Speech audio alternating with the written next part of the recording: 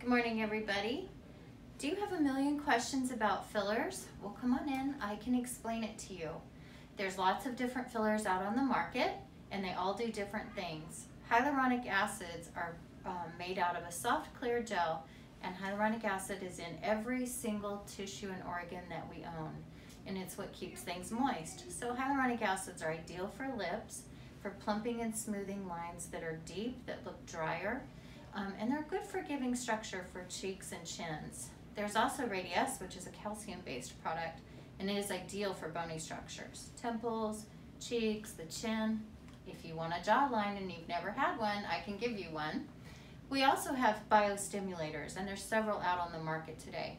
There's Bellafill, which has collagen in it, and that stimulates your own tissue.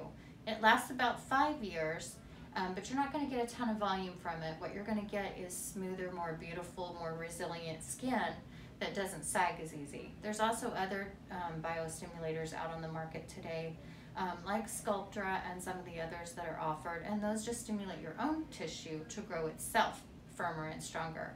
So if you have any questions and you want to know what's the difference between the fillers, I've got your answers.